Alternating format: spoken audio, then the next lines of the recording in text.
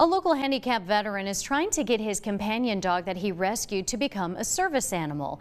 News Channel 11's Jayana Scurry talked with Ron Niebergall about the many ways his dog Dooley helps him navigate through life.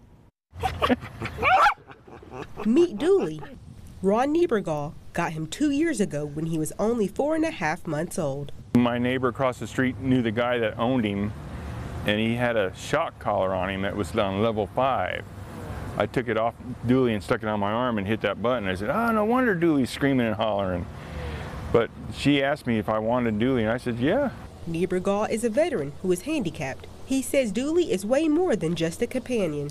Diagnosed with depression, anxiety, and I had some stress, and he helps me forget about it. And it's pretty good. I take him places with me that, helps with the depression. Ron took Dooley on his first motorcycle ride when he was just 4.5 months old. They went all the way to Ohio on this bike, the first of many adventures and a start of a happy companionship.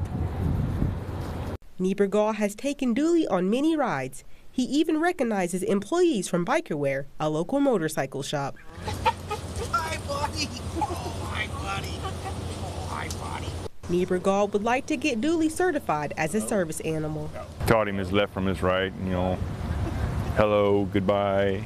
Taught him how to say, I want it. I mean, it sounds just like he's saying I want it. I only make just under $1,300 a month, and it'd be nice if the people who train the animals can evaluate Dooley and maybe grandfather him in. That'd be really cool.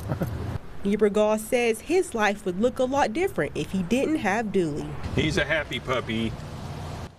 Makes me happy, makes people happy. He's just a good dog. Everybody that he meets loves him, and he loves them. In Johnson City, Jayana Scurry, News Channel 11.